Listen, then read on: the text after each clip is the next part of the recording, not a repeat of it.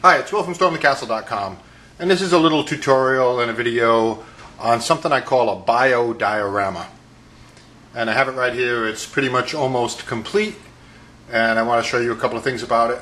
There is a little Spanish conquistador inside there. He's inside a little cave, and he has a lantern there, so see if you can see that. Little lantern lights up. All I did was add an LED and some batteries and a switch in the back. Thought that'd be kind of fun because he's lighting up the cave inside. But what this actually is what I mean by biodiorama is, and I don't know if that's a phrase that I coined, but oh well, if it isn't an already coined phrase, I'm coining it. What I did was I bought a set of I bought this thing in a toy store where you have a little butterfly treehouse. It's like a net that's like a little structure that you hatch butterflies in, and you send away for the caterpillars. You get the caterpillars, and then you watch them turn into chrysalids, and then turn into butterflies. And I said, yeah, that's a pretty cool little project, but how can I make it a little bit different? So what I did was I figured, you know, why don't I put these caterpillars and chrysalids, butterflies, right into a diorama? It'd be kind of unique and kind of neat. So that's what I've done. I've built this diorama here. I just got the caterpillars in the mail. See if you can see that. Here they are here. Painted lady butterflies is what they are. So they're inside there, and they're doing good. They're moving around, although they don't move around much. But they will, over the course of the next few days, they will climb to the top and form into chrysalids, which is kind of neat. So I've created this diorama with a hole in the top here.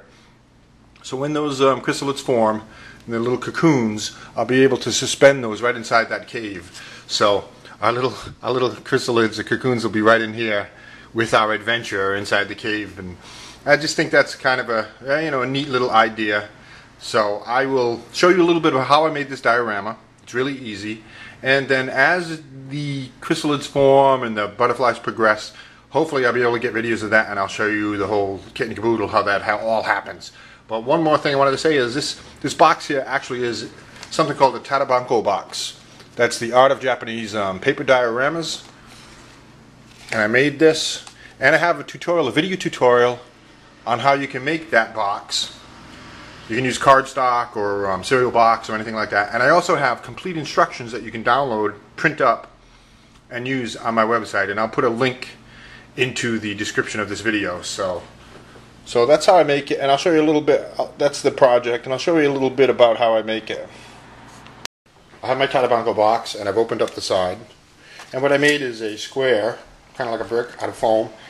And you can do this any way you want. There's all kinds of different ways you can do it. You can use cardboard, you can use paper mache. I just cut out a foam brick, then I cut out the cave, and I cut a circular hole in the top. So when it's time, when the cocoons have formed, I can take the disc out of the little container with the cocoons in it and put it in here, so they'll hang down in our cave.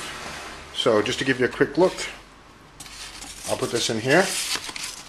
Our enormous butterfly cocoons will be hanging from here, and our little adventurers will be in here, stuck in the cave with them. So the next thing to do is to do the decorating. I'll do a little bit of terrain decorating in there. It'll be fun. I've painted up my little miniatures, and these are Spanish conquistadors, and I'll tell you the story about that in a bit.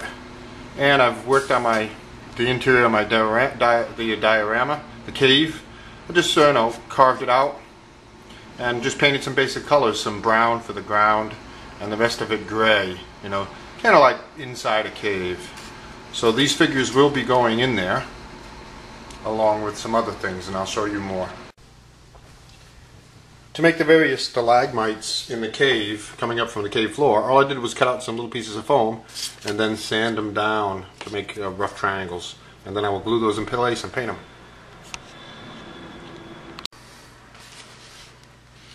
So you can see there I glued the stalagmites down. I could do a little bit more terrain work in there if I wanted to. I glued my character down. I ran the wires. I cut a little groove and ran the wires out the back for my little battery pack. See it? And if you can see in there, see the hole? that I will put the chrysalids through and hang them, suspend them from the ceiling. So that's it. Really pretty simple thing, but it adds, to me, in my mind, it adds a little bit of makes it a little bit different when it comes to growing some butterflies. Just a neat little project. And so I will keep you posted. If you do order some butterflies, some caterpillars, think about doing something different like this, and I'll keep you posted and let you know how it goes, and I'll show you as those butterflies, as those caterpillars turn into chrysalids, and then as they turn into butterflies.